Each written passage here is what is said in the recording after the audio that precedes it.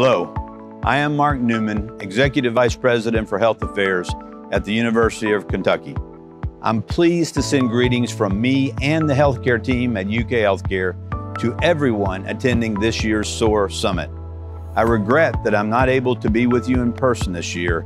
Despite the COVID pandemic and its recent surge in Kentucky, we still have some progress to share that demonstrates our commitment to the people of Eastern Kentucky.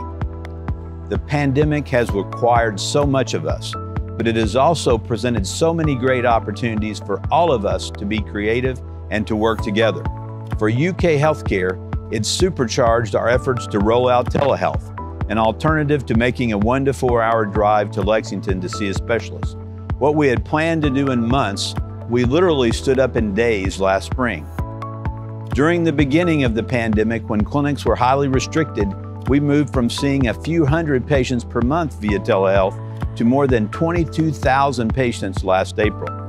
This summer, UK outpatient clinics conducted 7,000 to 8,000 telehealth visits per month, with that number increasing as COVID became more prevalent again.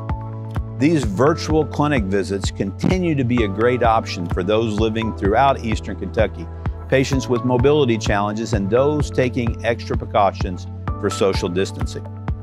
Second, like many employees, in the initial stages of the pandemic, we encouraged as many people as possible to work from home. Early on, we discovered that the productivity of many teams was not harmed and in many ways improved by the ability to work remotely. While many of our teams have returned to the office, we still have many working remotely in jobs that will now remain remote. Obviously, for areas where the teams do not need to be on site, this opens up very competitive positions to new employment markets. Currently, we have more than 300 people working remotely for UK Healthcare from throughout Eastern Kentucky. And finally, I can report that in the past year, our commitment to serving the Commonwealth through outreach and relationships with other providers has continued and grown. In meeting the crisis of our time, it has become more urgent than ever that we work together to better balance patient volumes and resources. We have ongoing relationships through outreach, affiliate networks, and partnerships with almost every hospital and in many of our community health centers across the eastern part of the state. As you would expect during a crisis, we have seen hospitals, health centers, and physician groups that often compete now work together to best serve the patients who need us. ARH, Pikeville, Primary Care Centers of Kentucky, and Mountain Comp, and all of our friends.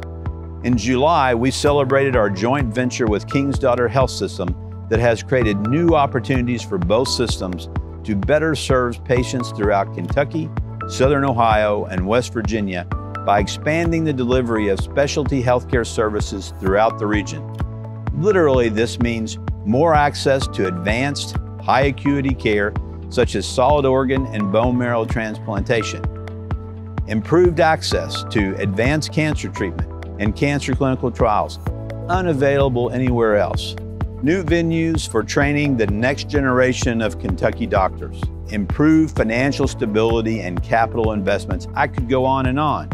Our strategies through 2025 place new emphasis on population health and making an impact to the far reaches of the Commonwealth. Our vision to be one community committed to creating a healthier Kentucky pairs nicely with SOAR's commitment. We are in great company. I look forward to the synergies that will be discovered as we continue to work more closely together to improve the lives of Kentuckians. Have a great summit, and I hope to see each of you in person next year.